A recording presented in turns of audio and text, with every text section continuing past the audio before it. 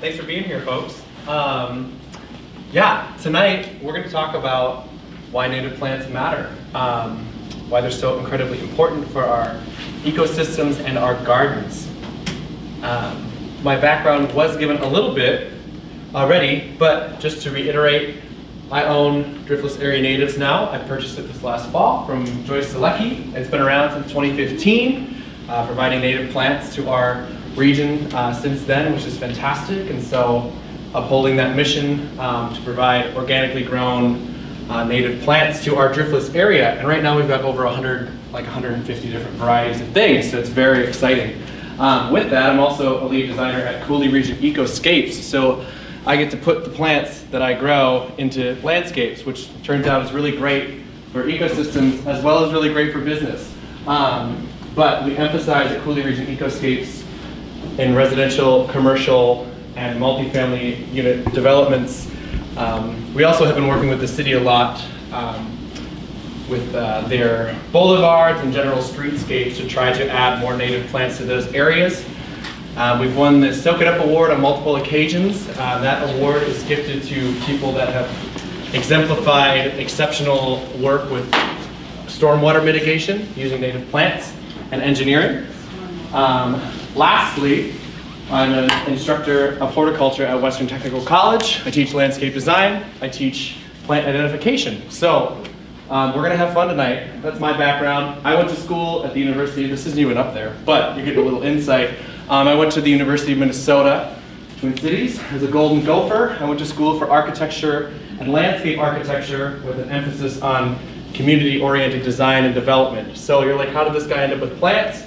Well, you can thank my mother, who is here tonight, for introducing me to gardening. Got the itch, and it's stuck. So here we are, talking about landscape design.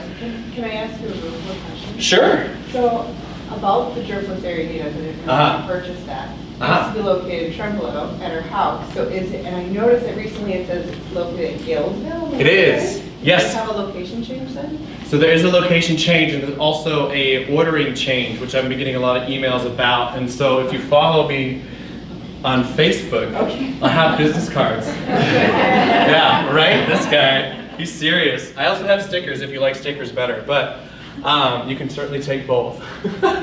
But I have a website now, or Driftless Area Natives, Dan, as I refer to it, has a website, and so you can place your orders on the website, and then I have a couple different CSA locations where I will drop off the plants, because as you can see, oh God, okay, I have a couple other jobs, and so like having a physical retail space that I will sit at and wait for people to come is not something that Dan will offer anymore.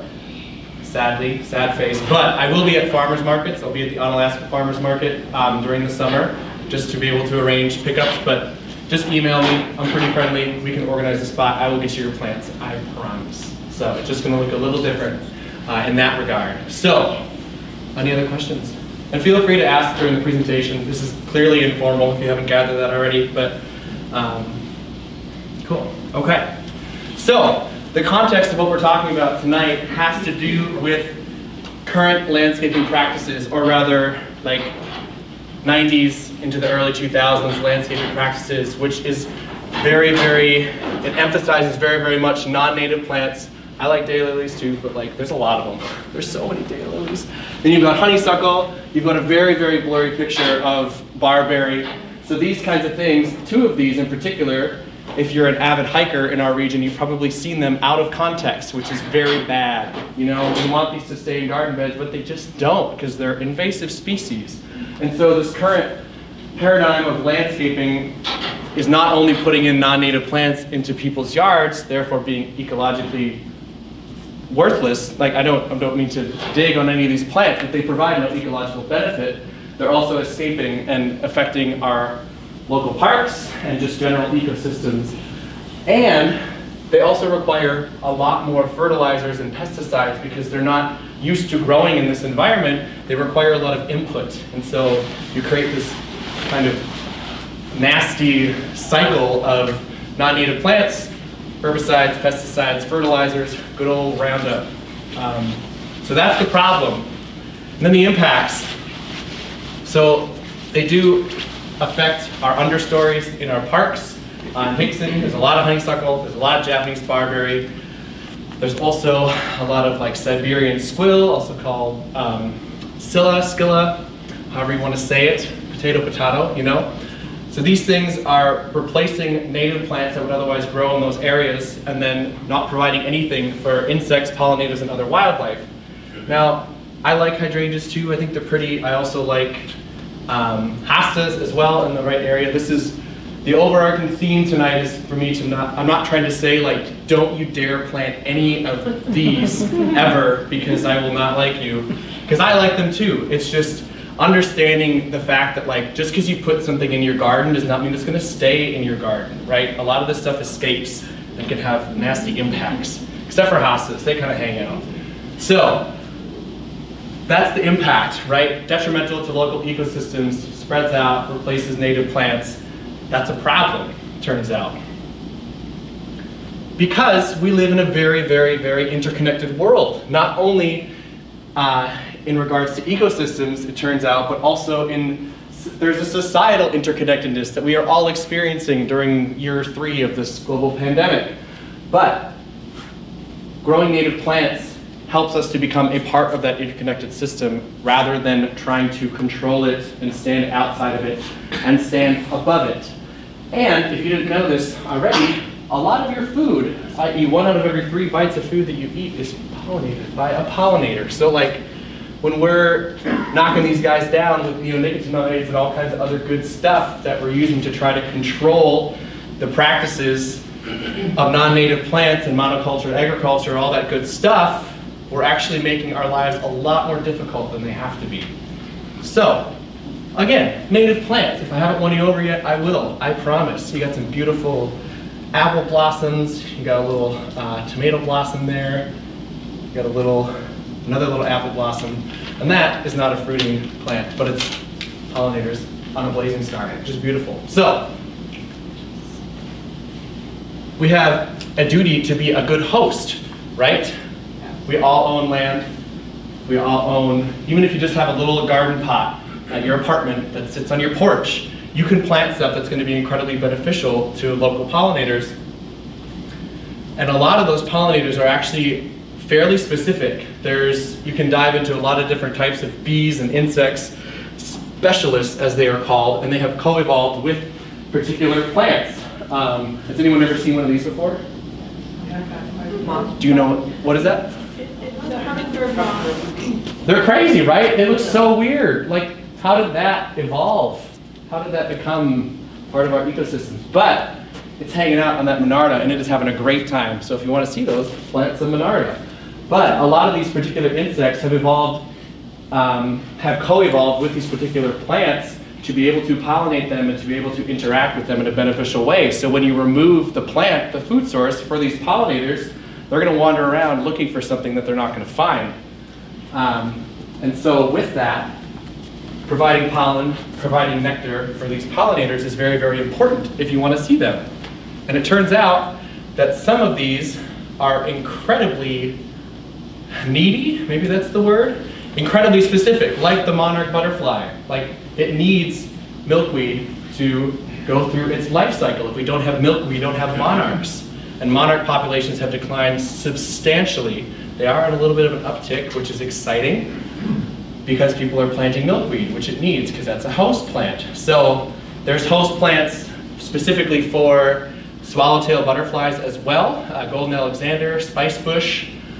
If you have any like garden dill in your garden and stuff, you'll probably see swallowtails hanging out because it turns out that golden alexander and dill are like in the same family, the umbelliferous family, where they've got the little flat top inflorescence, right? So it's very cool to see those interactions. And then lastly, another one that's coming more to the forefront. It doesn't quite have the same traction that the monarch has gained over time, but the Condor blue butterfly is specific to wild lupin, which is something that Dan is trying to grow a lot more of, as well as Cooley Region Ecoscapes is trying to implement more into landscapes to try to help out this adorable little butterfly. And I don't know if any of you have seen wild lupin in person before, but like the flowers are big, but they're not that big. So these little blue butterflies are really tiny and they're so beautiful. And so Without wild lupin, we don't have Carter blues. Without spicebush and golden alexander, we don't have these. Without milkweed, we don't have these. So you start to remove these particular plants, and you start to eliminate certain species, which is very sad. Now, I'm not going to dive too much into this because this is like above and beyond why native plants matter. If you want to talk about this kind of stuff, we can chat later. But just in general, a host plant allows, in this instance, a butterfly to go through its entire cycle, right? Egg to larva to pupa to the adult butterfly, and then it gets out of Dodge and heads south where it's a lot warmer. I wish I was further south right now. So the egg just hangs out, it gets planted on milkweed. I'm sure some of you have turned over a milkweed leaf and seen little dots. They almost look like dandruff or something. They're not cute, you know, they're not cute eggs, but then they turn into the caterpillar that gradually get larger and larger, and then they're eating the foliage.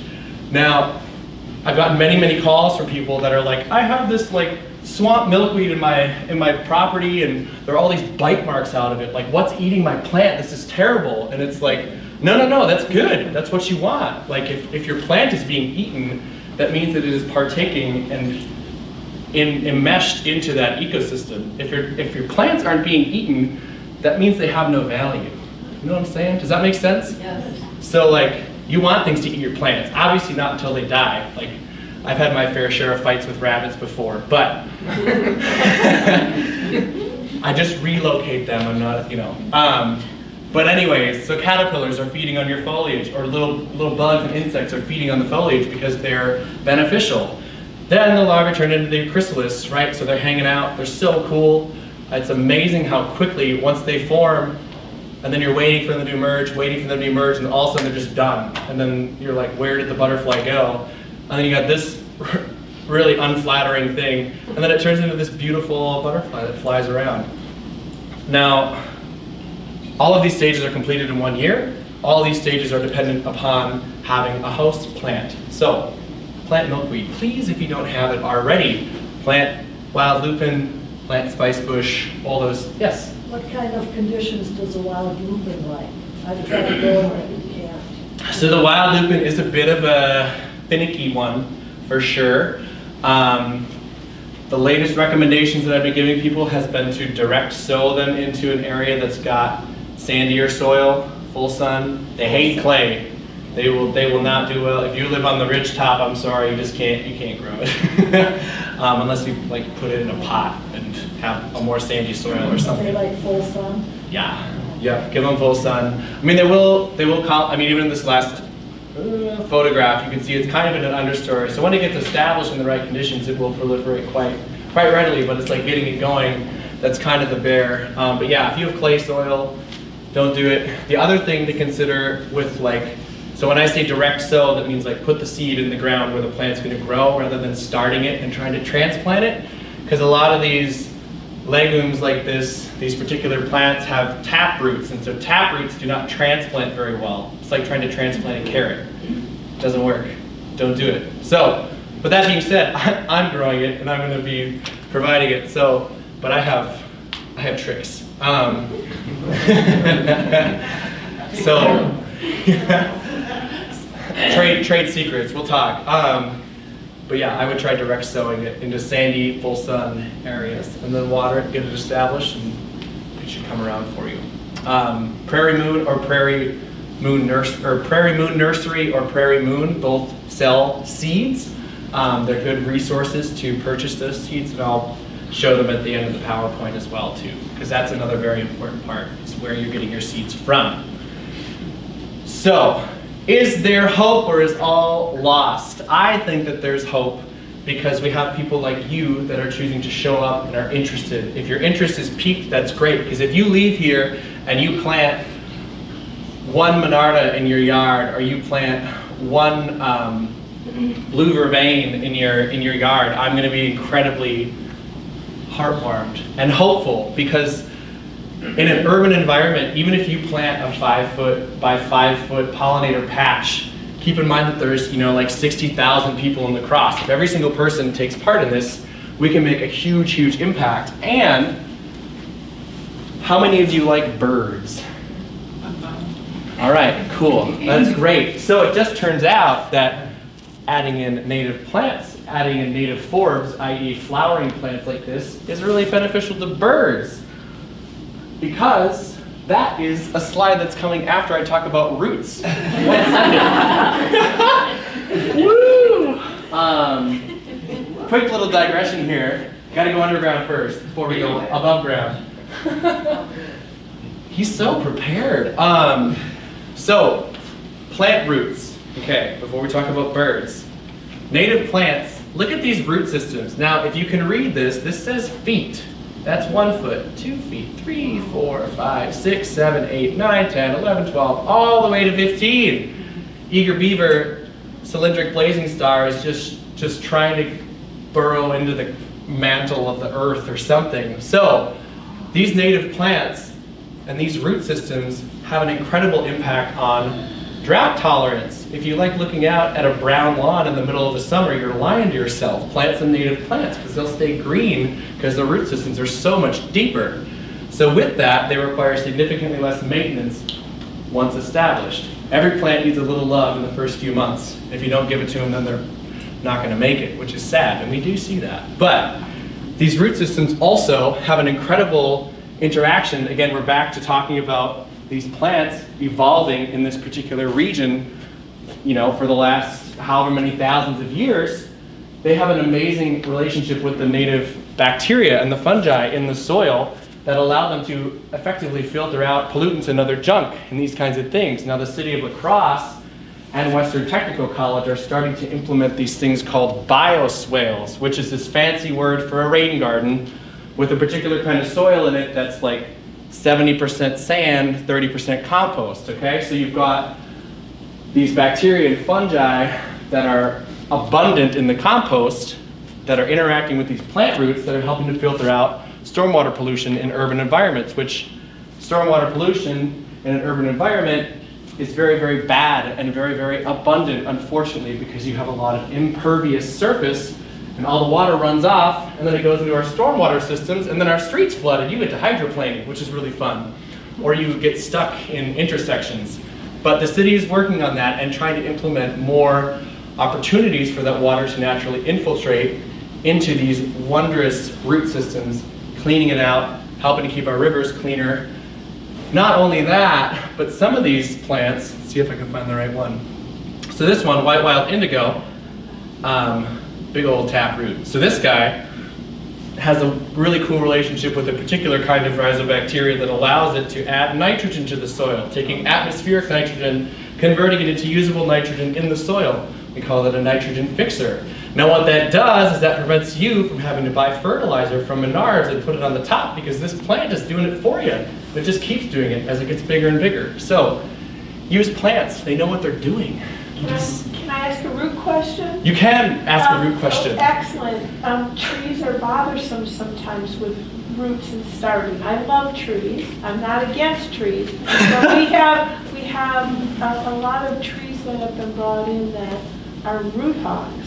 And yeah. Take over. Any recommendations on types for this area? Types of trees? Yes, because there's so many maples, and I like maples, but they drive me nuts, okay? Yeah, I probably feel the same way that you do. Okay. Maples are beautiful, don't get me wrong, but yes, there are far too many maples. Okay. Autumn blaze maples are everywhere, yes. And they're very pretty right now because they're turning red, you know, but turns out monoculture trees are bad, not good too. Look at the elms, look at the ash, and how urban environments completely change because they all die from a disease coming through and wiping them out. But recommended trees. Is that another talk? You can tell me that. Yeah, so come back next week and we'll have another. All right. It'll be a treat. No. Systems, yeah. So like there are a lot of great native oak trees that grow very, very well. If you're planting pollinator plants like these, and you're doing like the oak savanna aesthetic, like plant a bur oak, you know, those kinds of things. They grow super, super, super slow.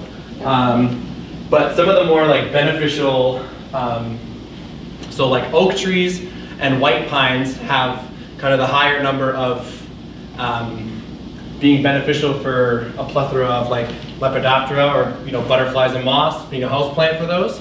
So like if you're looking to increase the number of those in your yard, plant either an oak or a white pine.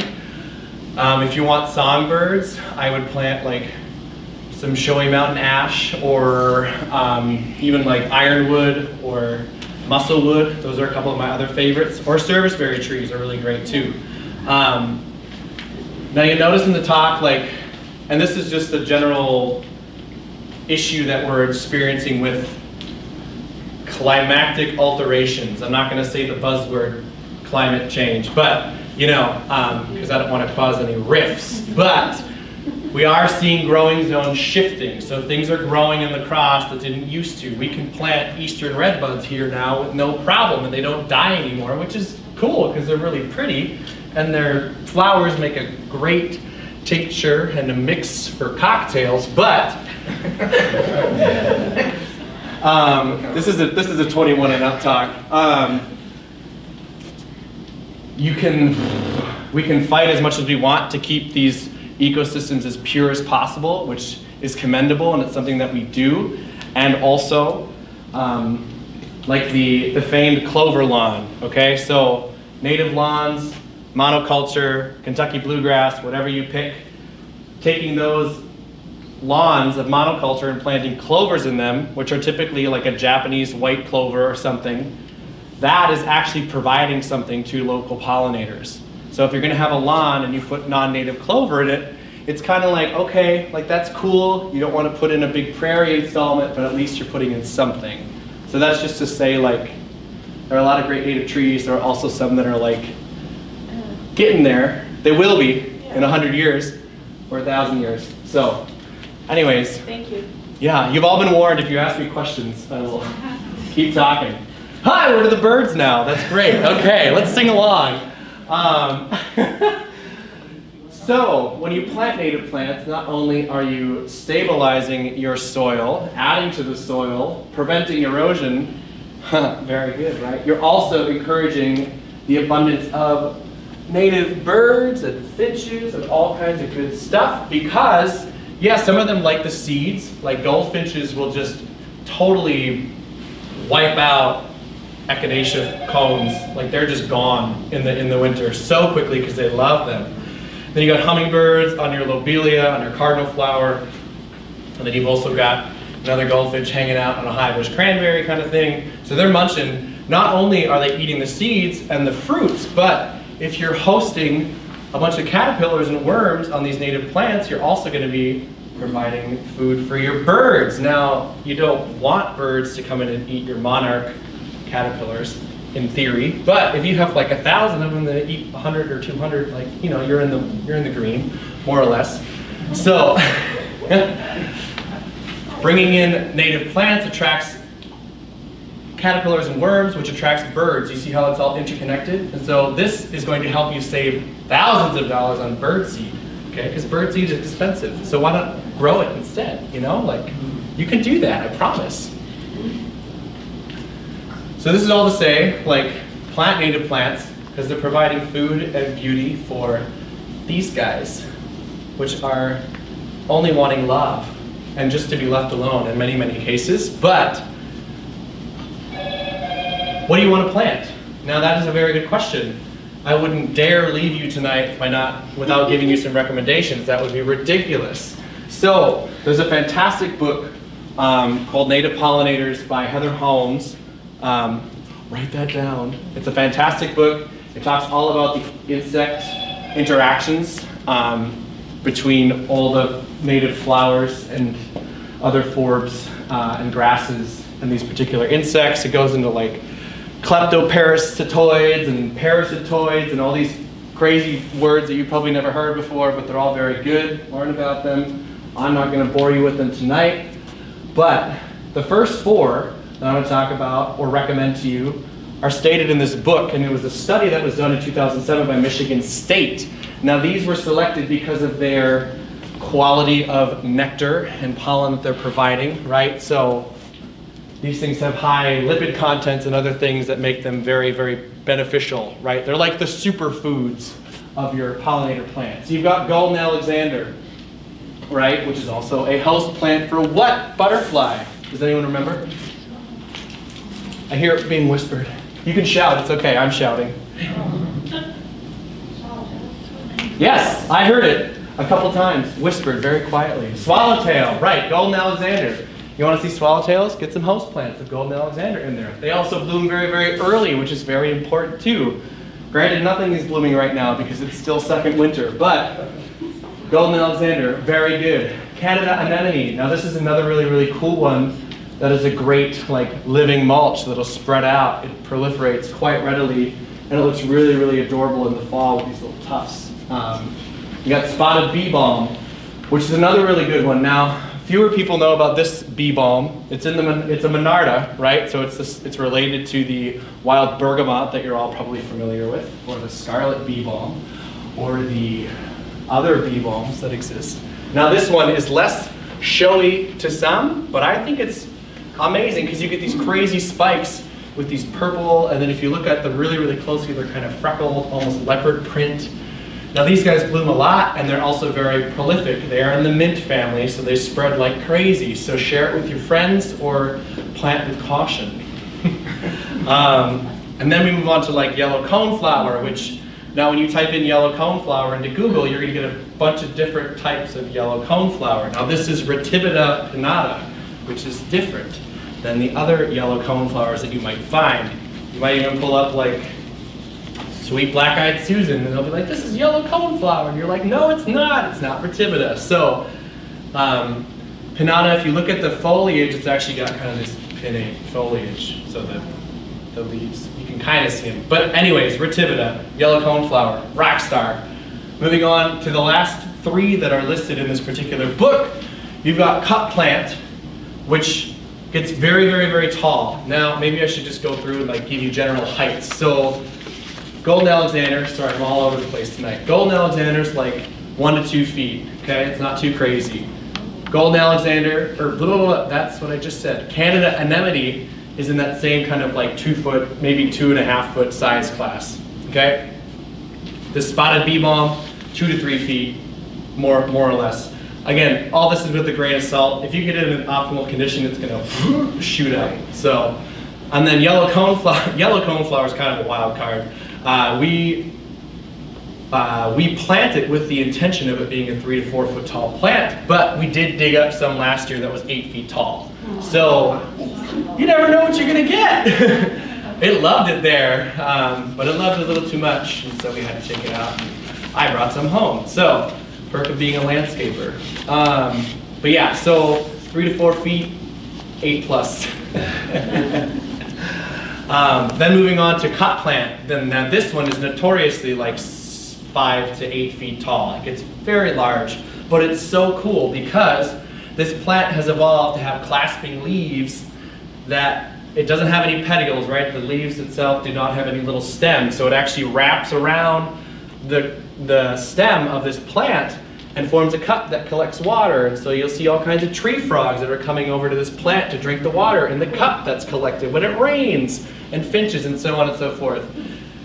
Now this tall drink of water actually gets 8 to 10 feet tall sometimes. Not usually more than 10 feet tall, but 6 to 10. So put it in the back. And very aggressive. It's very aggressive too. It goes all over the place. And the word we're using is prolific. But yes, so that's the thing with that's the disadvantage to a lot of these rockstar plants, which is the one, it's not a critique, but it's just something to keep in mind with these recommended plants in this particular book is yeah, they're great, but if people are using them in small gardens, you don't just want a your 5 foot by 10 foot pollinator patch, you want to have some diversity. And so this guy is gonna be very prolific. This one's gonna be fairly prolific. This one's gonna be incredibly prolific. And your neighbors are gonna get some too, which if you don't like your neighbors, that's not a bad thing. Then you can send it over and share the love. But yes, cut plant, quite aggressive, quite prolific.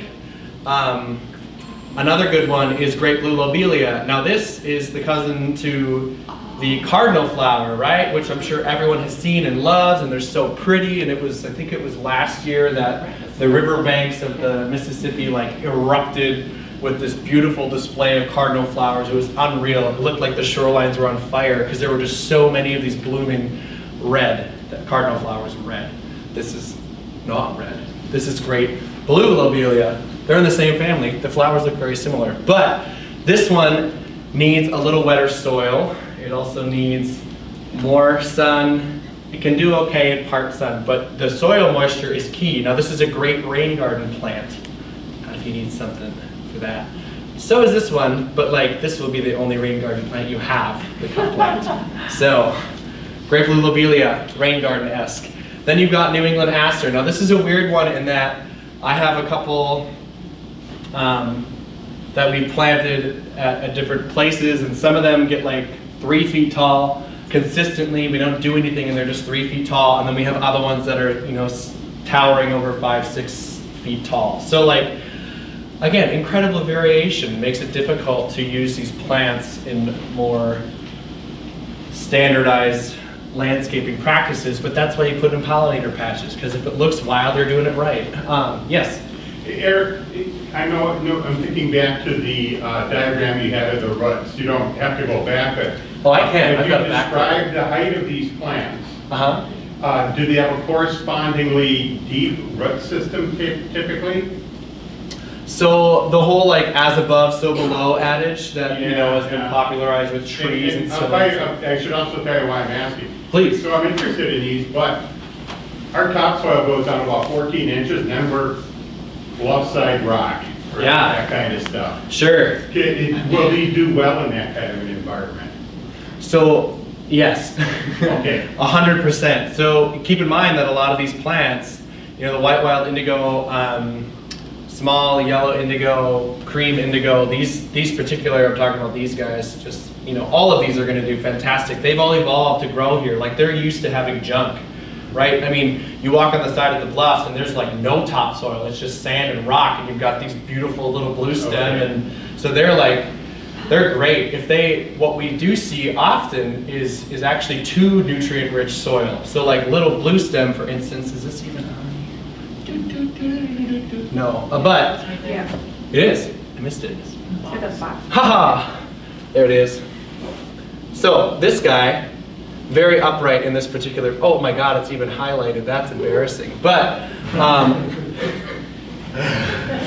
humility is key, folks. So a little blue stem, when we planted this in like cream of the crop, we put down 2 inches of compost. It's got like 8 inches of black gold dirt, and it grows very prolifically, but then it flaps because it's like, I am drowning in nutrients. Whereas we planted this stuff in boulevards with this much topsoil and then compacted gravel and concrete chunks, and it's just like taken off. So do your best to like replicate. That's the other advantage with a lot of these native plants, is they don't require so much soil amendment. Like if any of you have tried to grow like blueberries here, it's a nightmare because you have to, it's like the soil's not acidic. Let me make it acidic. But you can, and they work eventually. But there's so much less work, and they're so pretty. Like just plant and walk away, more or less. But does that answer your question? Yes. And more, probably. They have a time limit on this, don't worry. So now, this is the list from that particular book, Pollinators and Native Plants by Heather Holmes. Again, check it out, it's very good. Those stupendous 7, and they compiled a list of like 47 or something, but they gave the top 7 that they liked. Now these are Aric's additions. So I've got a grass thrown in there, switchgrass, panicum, brigatum, very, very good. Now why would you throw a grass in there? They're so boring.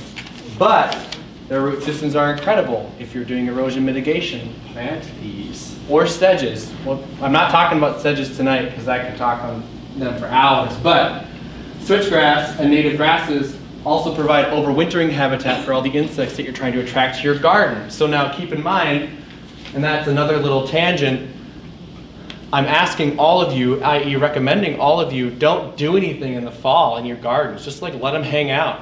Don't do work. Sit inside, sit back, because when you cut back your gardens 2 inches off the ground and you haul away the material or you light it on fire, you are burning all of those insects that have burrowed into the stems, into the hollow pith, and are trying to go to sleep.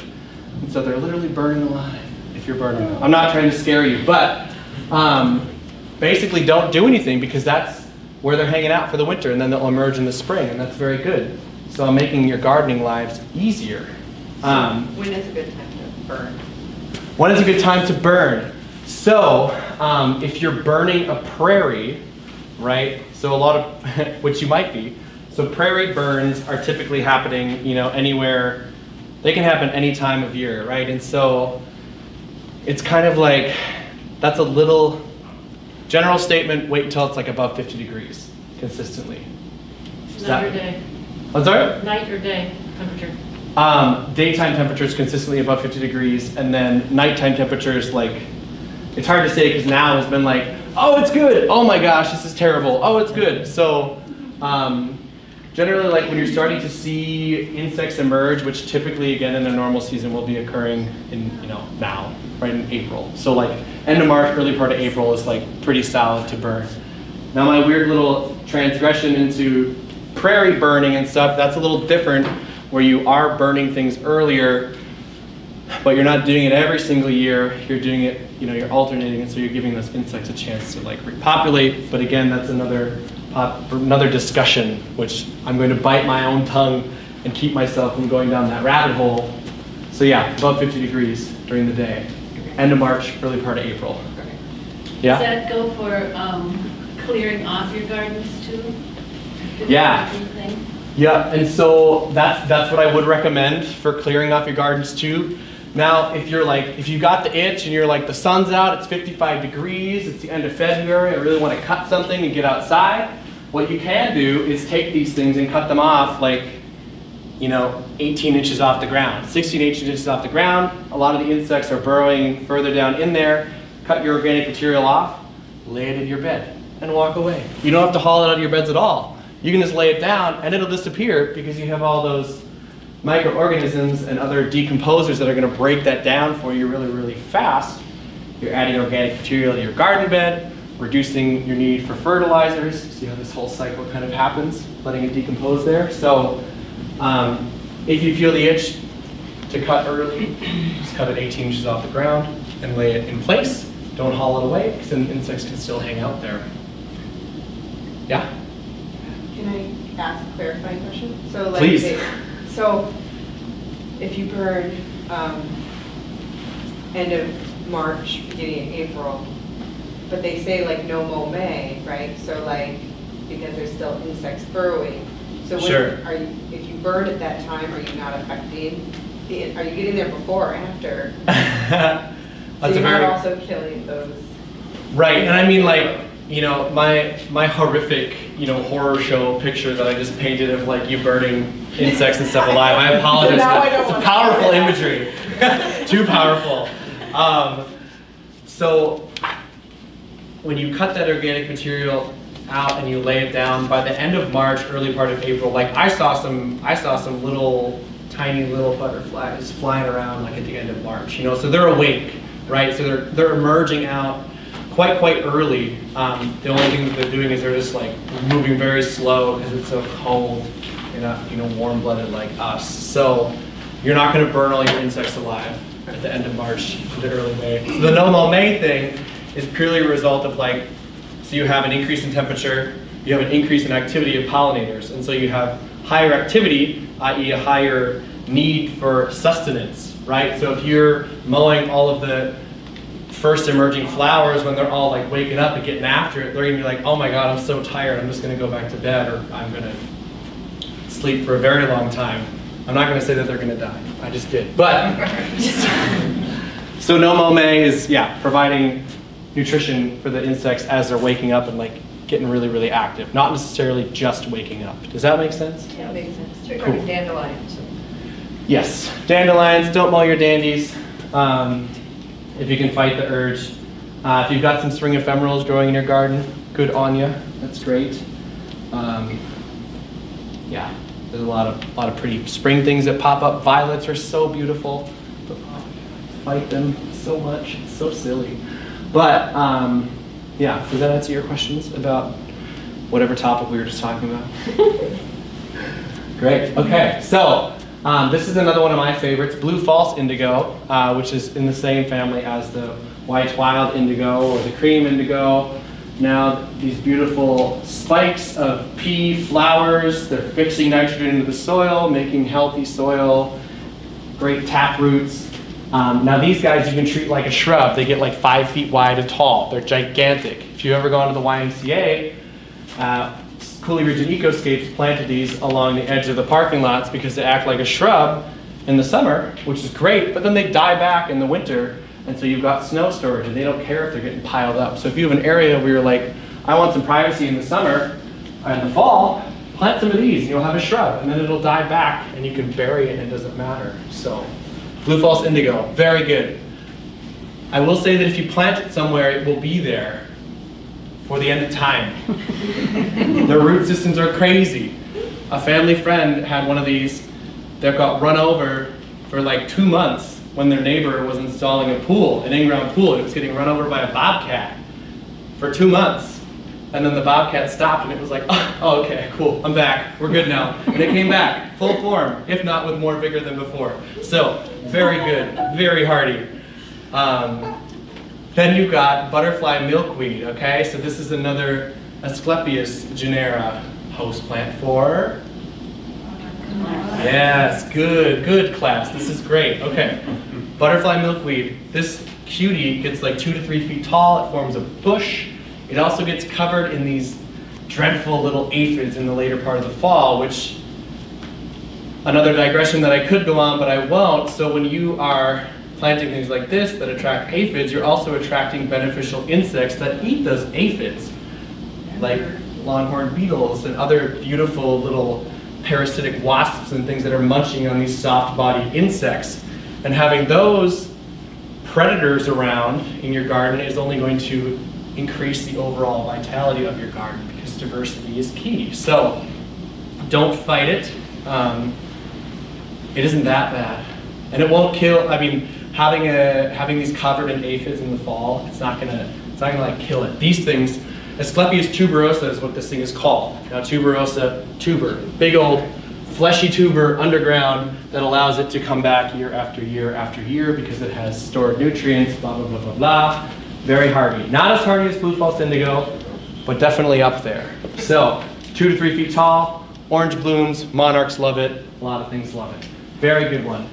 Now, Joe Pieweed is a really, really, really beautiful one. It's also called mist flower. This is a great addition to any rain gardens. It does well, decently well in medium to medium wet soil, as well as drier once it gets established.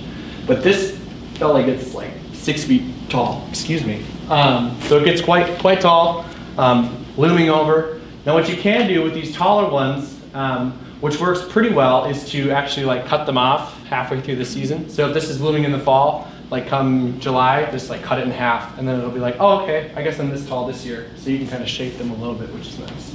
But monarchs absolutely die for this thing. It's so great, and little bumblebees and so on and so forth. Lastly, for Aric's additions, landscape coreopsis, which is very, very cute, 2 to 3 feet tall, bright yellow flowers. They're so happy, so springy, and finches love these. So if you like birds, plant some of these. Rabbits also like them. I know, boo to rabbits. But once you get them established, they're fine with a little grazing. Okay, you can share some of your salads, but definitely. Definitely like look to either fence them or get a little like deer repellent. You know, don't stand downwind of the deer repellent because that stuff is awful. But protect it for that first year once it's getting established. So that's it, coreopsis. Any questions? Or plant it in the neighbor's yard. Or plant it in the neighbor's yard. Rabbits go there. Exactly. There we go. That's great. I love it. Guerrilla gardening. Now, I just want to say Dan, nor Cooley Region, nor WTC condones that kind of stuff. That kind of wink. But, yeah. So these are my 5 rock stars that I would add to that list in general to plant in your yards. So, your education does not stop here with me at this, oh my God, it's been 45 minutes. Whoo, okay. Sorry about that. You can learn more, because there's so much more to learn. I'm still learning plants that I didn't know, and I hope that that continues, because it would get really boring if I knew everything, and I hope you feel the same way. So, Driftless Area Natives for continuing your education. That's me. I do have business cards here and stickers. So feel free to reach out at any point. I'd love to talk to you.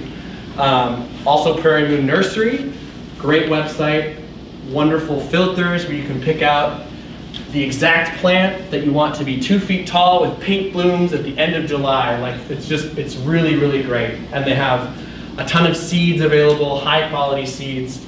So if you're looking to buy seeds, Prairie Moon is up there for sure. They also have mail order plants that you can buy. Granted, they sell out like the end of February every year. It's uncanny. But Prairie Moon Nursery, very good. Prairie Nursery, don't confuse that with Prairie Moon. They are different. Prairie Moon's in Minnesota, Prairie Nursery's in Wisconsin. So both really great resources. You can buy seeds from both of them. And then lastly, UW Extension has a lot of great resources on native plants.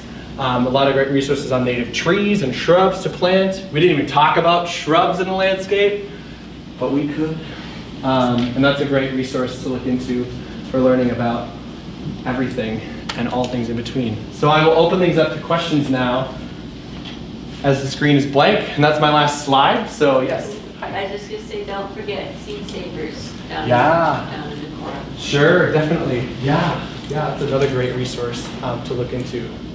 Yeah, so I would love to plant all of these. I live on these little cross houses. I have about, 5 feet on either side of my house, and in part of that is my giant eaves underneath. Yeah. Yes.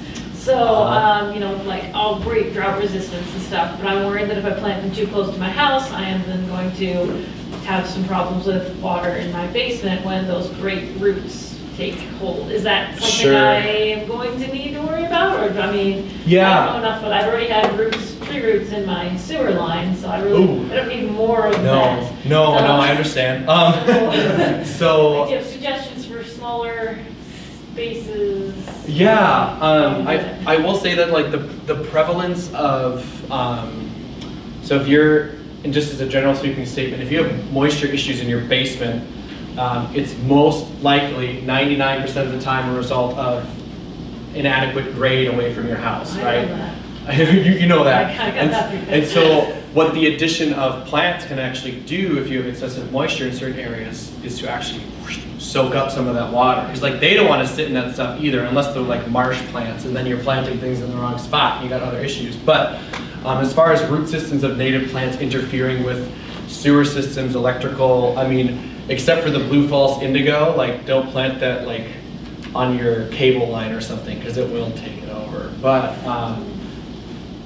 structural impairment as a result of these native plants is not something that we've ever experienced. So I will say, like, always plant anything you're planting, plant it a radius away from something that you don't want it to touch, right? So like we see this not at Dan or WTC, but at Cooley Region, there are a lot of trees that are planted very, very close to houses, like 3 feet off the house, and you're like, that's not gonna work long term. So plant things a radius away. If it's gonna get 10 feet wide, plant it 5 feet off your house at least. Because that way when it's fully grown, it's like, oh, this is great. I have enough room here. Does that make sense? So, yeah, a radius away. And then native plants like sedges and grasses will soak up moisture quite readily. Now, not much grows under eaves or overhangs, right? And so you might need supplemental watering in that situation if you want something to grow, unfortunately.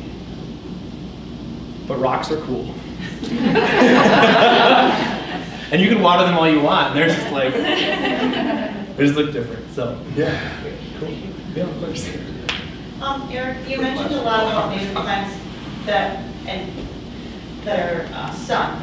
Are there any native plants that you recommend that maybe have an area that's shadier? Totally. So wild geranium is one of my favorites. Now, definitely put an asterisk next to that and say that you'll need to treat it with like, at least for the first year while it gets established. And I don't know what it is about rabbits that like when you plant something the first year, they're like, oh, right next to the same plant from 4 years ago, but I'm going to eat this new one instead. So wild geranium, you'll want to put some like rabbit repellent or deer repellent on while it gets established. Small That price. goes into my next question. Rabbits, I know we talked about it. They're like, you know, when people used to say they multiply like rabbits, and I never really was like, what? I don't know. I get it now. They're like chewing up everything. Yeah. And I've said to Colin, like, oh my gosh, these things are crazy. And then someone said, well, plant something that they like, and then they'll leave your other things alone. Well, no, they don't, because they eat that, and then they come. And then you have more rabbits. Yeah. So, sure. If you build it, they will come. And I use the stinky deer rabbit guard, which is fine, but you have to keep putting one out there. Any tricks for rabbits? Yeah, I mean, anytime, and so like I recommend this with the caveat that like we planted this with that very intention of preventing rabbits, and so generally you want to plant things that are aromatic or bristly or rough that would be, imagine eating it would be terrible, right? So like anything in the bee balm family, you know, anything in the monarda or the mint family is aromatic, has square stems, generally rougher leaves, so they're not pleasant to eat. But we planted some and a rabbit just eviscerated it for no reason whatsoever. Didn't even eat it. They just cut it off and laid it down next to the plant. And I was like, what kind of war are you trying to start right now? You know? Well, Ryan has a different idea of how to get rid of rabbits, but I know you don't like that. But, so, I never said I didn't like it. well, you know him, so I know. you know what that is. But yeah, like they literally like chew off stuff and they're not even eating it. It's like clipped off and then it's laying there, and I'm like. They're bored, right? So. I don't know what they are. I will say that we've seen when establishing like, so, you know, we'll see a lot of hostas planted, you know, and those things are usually not necessarily grazed by rabbits as much, but they are nipped on by deer, right? And so, with the hostas and those non-native plants that are like candy to a lot of these things, another deer candy plant is arborvitae, if you've ever tried to plant that. We call that deer candy in the landscaping world, because it is. But with wild geranium, another one is Jacob's ladder. These kind of plants, once you get them established and they colonize, for whatever reason, the rabbits are like, oh yeah, like you're like supposed to be here. We're not into that as much anymore. Once they get, it's just the first year where they're excited, they've got something new to taste, but then they lose their appetite. I promise. Wild geranium, Jacob's ladder, blue stem goldenrod is a really pretty one. It's also on the list of federally endangered plants, so we're trying to plant it as much as possible. Zigzag goldenrod's really cool. If you need some taller stuff, sweet Joe Pye weed is one that gets like 4 to 5 feet tall, and it's actually related to the Joe Pye weed, except this one grows in the shade. So mist flower for your shade. Dwarf bush honeysuckle, shrubby St. John's wort are 2 shrubs that do well in shade as well. Or any dogwoods. Yeah? Got a list? I got a list. You got a pretty garden now. Or you can become a falconer and take out the rabbits. No, that's a cool business proposition there. Who knows a falconer? We do. I don't know why. We'll talk. Can I just share something that's worked for rabbits for me? Is you can get like fencing that's about 2 feet tall, and it's green, so it's kind of, you know, blends in with things. But I put that on my veggie garden and some flower gardens where I don't want the rabbits to get it. And then, you know, as the season goes along, the plants kind of hide the green fence, but the rabbits can't get in there. Yeah. That works pretty good. Yeah. It's like plastic coated. Yeah. But it's small enough that the rabbits can't get through it. I hate to say this, but I've seen those young rabbits run over the green. Sedges. Thinkers. Write down sedges. Sedges. Sedges have. Yeah. That's good. Grasses have. Great. Yeah. So speaking of keeping things away, I planted a native prairie like a couple of years ago. I'm pretty sure the first year the chickens ate all the seeds, and I've kept them away now. But now I've got like flocks of like blackbirds in my backyard, and I just can't keep them away. I'm worried they're eating all my seeds.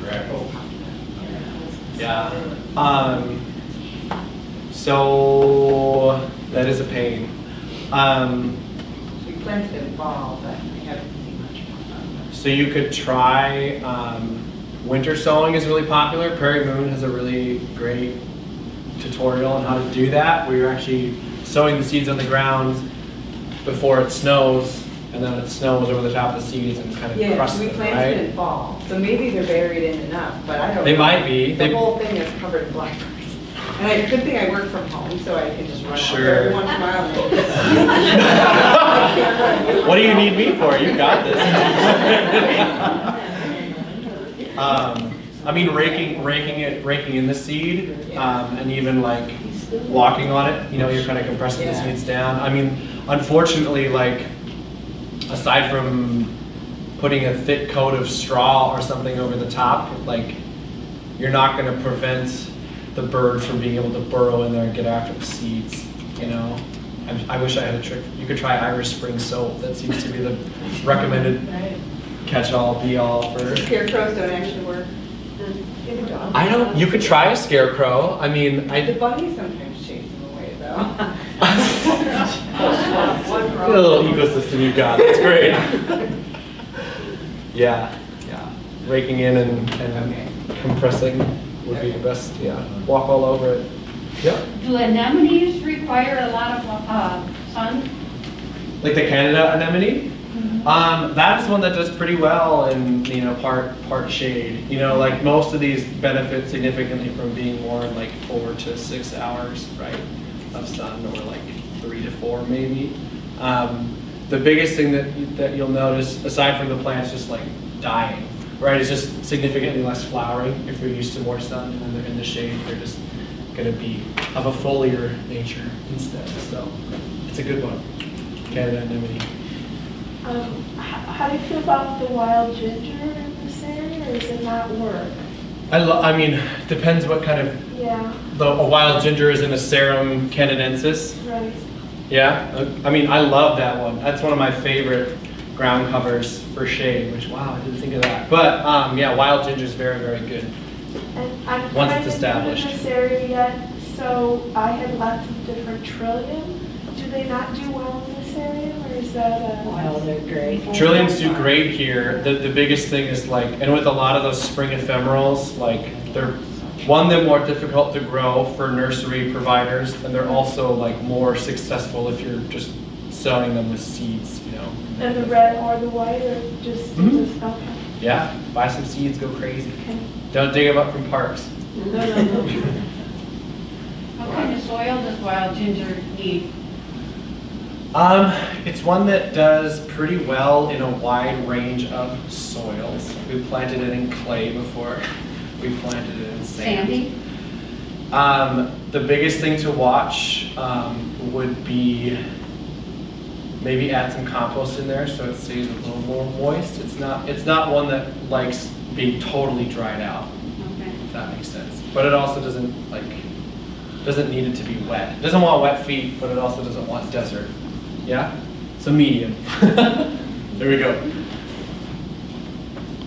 Any other questions?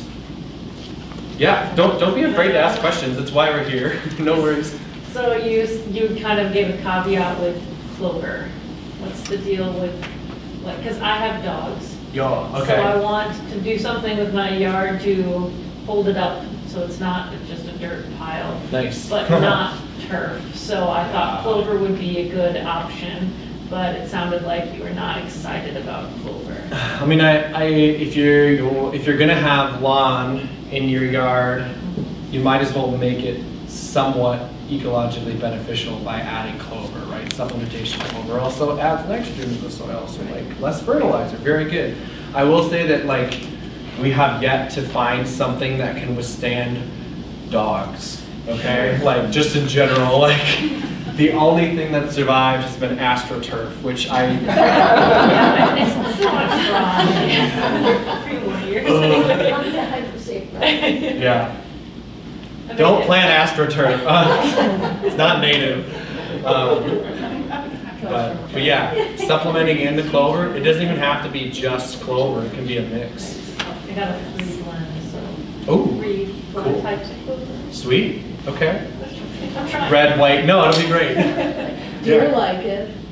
Yeah, true. I don't see many of Browses. those Sure. in the Crawford. Oh, Are there better clovers though? Are there better clovers? Yeah, like I get what you're saying. Like you kind of said earlier, like clover is not from this area or something. Well, I mean, so like when you're buying clover mix for supplementation in your garden or in your yard, it's not. So the native clover from here is pale purple clover, purple prairie clover, woo, or white prairie clover. You know, and those things, they're not quite what we're looking for when we think of clover in a lawn, right? They don't have. You can't find a Lucky 4-leaf clover off that purple prairie clover, sadly. But like typically it'll be Japanese white clover, which is very, very short and it flowers very, very short. So like if you're in a yard and someone hasn't mowed in a while in no-mow May, which would be great, you'll probably see a lot of white little clusters, and those are almost always Japanese white clover, which Japanese, not Wisconsinese, so it's not from here, right? So, and then there's also Japanese red clover, and so there's a lot of, most of the clovers that you're supplementing in your garden or in your yard are not native because of their habit, so the way they grow. So, yeah. What do you think of like buffalo grass? I think it's sweet if you can find it.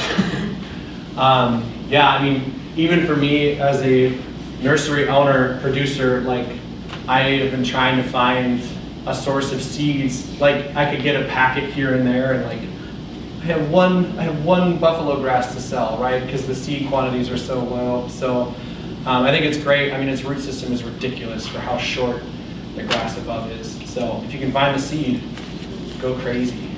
It's very good. So. Can one visit Prairie Moon Nursery, or is it just I do believe you can visit Prairie Moon Nursery's gardens. They're the same way as Dan, where they don't have a retail space, that you can't buy plants from there, you know, but I do believe they open things up to like tour their facilities, so give them a contact, it'd be very cool to see. They set up a tour so often every year, they go and walk through the whole area.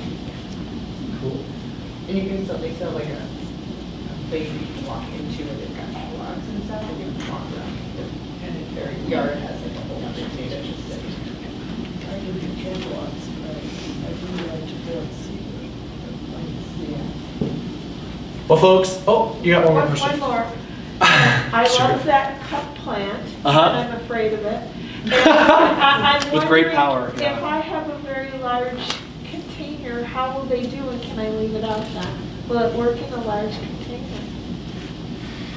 In the back of the garden, I just would put it in there. Yeah. They have a very deep. They do, so maybe not then.